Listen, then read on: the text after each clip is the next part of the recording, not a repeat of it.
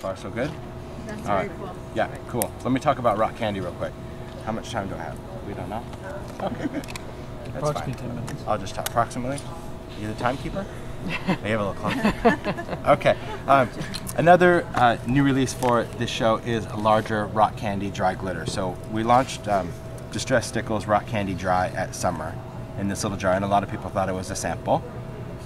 They're like, oh, is this a sample size jar? I'm like, no, this is it. And that's just because it has so many uses. It does. It's a clear glitter. It doesn't have any iridescence to it at all like most clear glitters do.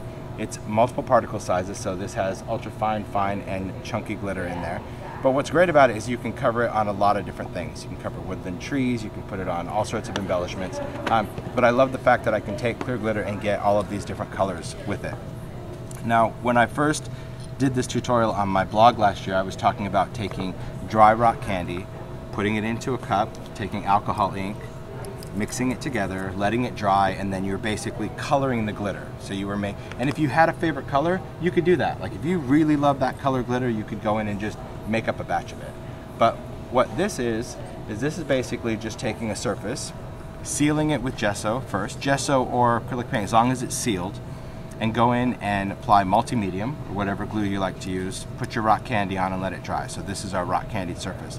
And to get these colors, all you do is actually go and alcohol ink over the top of it.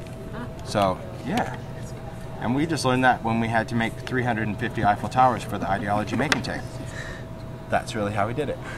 Because the first thing I did was mix a giant bowl of black glitter. I'm like, this is going to suck if I have to make all these bowls of glitter. It was ridiculous. I'm like, it's crazy. It's your timer. Yeah, and then Paula just said, 5 minutes. okay, thanks. And then Paula said, It's one of those why don't you just moments. alcohol ink over the top of it? And I was like, will that Who work? said that? Paula. Yes. Paula I'm like, will that work? She's like, try it. Because I'm serious, I'm in a mixing bowl, just like, oh, it was awful. Yeah, so we did. And you know, when you first alcohol ink it, it doesn't really look good. It doesn't look like how it's gonna dry. It kind of dulls it down, but as the alcohol flashes away, that's where you see that sparkle again.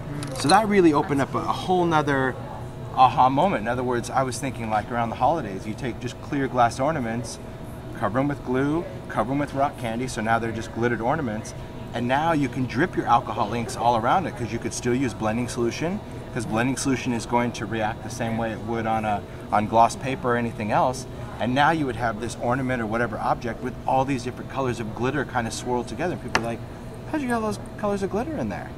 So yeah, so by alcohol inking later, it was that aha, like, are you kidding me? Yeah, it's so cool. And you really get to control the intensity, because if you want more color, you can just put more ink over the top of it. I know. It's funny how that stuff happens, right? Yeah, How it many is. times? Yeah, how many times did I do the whole blog of like, oh, you mix it, and how many jars of glitter do you have that you've already colored? 5 or 6. And we've still got them lined up there at home. They're neat looking. They but- are. Yeah, and that's not to say, like, if you really love a color glitter, Oh, I would hello, still there mix you it go. back. And that's kind of the benefit of this, is that you know, you have enough that you can mix some colors and you can still leave it clear and all of that. But this is one that a lot of people are, you know, this is what Alan would call a no-brainer. Right?